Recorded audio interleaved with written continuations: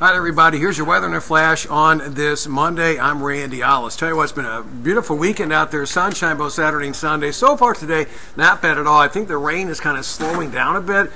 Probably going to hold off until after the PM rush hour. Here it is by noontime. Now as it does approach, a lot of this here is going to fall apart. Maybe a sprinkle or two this afternoon, but the main rain area comes in after 7 o'clock tonight, continues through the evening, and then it should get out of here probably about 1 or 2 o'clock in the morning. Nothing heavy, nothing severe. And I think rainfall total is probably under 1/4 of an inch here by early tomorrow morning. So we head through this afternoon, thickening clouds, 2 o'clock 45, by 5 o'clock 47, or 7 p.m. temperature right around 44 degrees.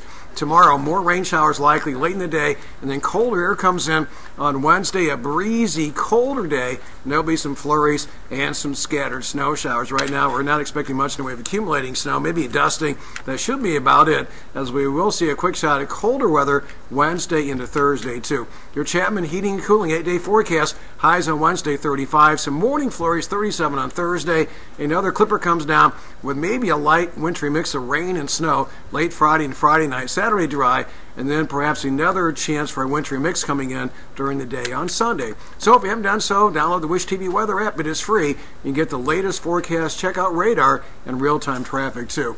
Again, the forecast this afternoon, thickening clouds, rain should arrive here during the evening.